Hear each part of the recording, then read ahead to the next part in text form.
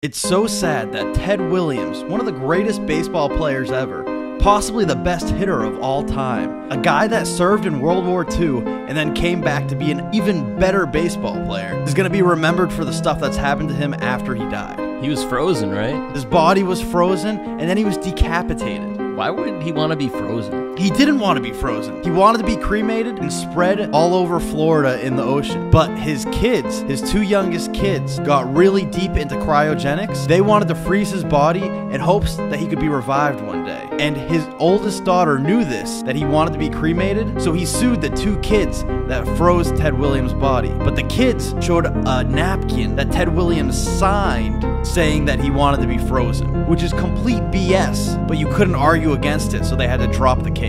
The key question here is, though, would he still be a 400-plus hitter? Doobie doobie doo, the Wentworth Bros.